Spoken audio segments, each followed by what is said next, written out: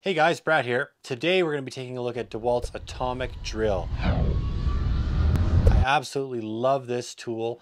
I didn't think I would because it's the Atomic line, but I really actually love it. It fits well in my hand.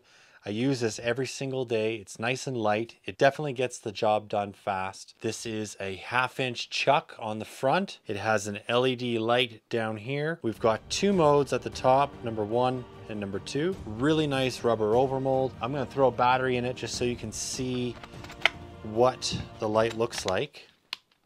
And you can see it kind of shines right up at the nose here. So it's just directing right up here. Now the chuck is a ratcheting chuck as well. When you slide your bit in,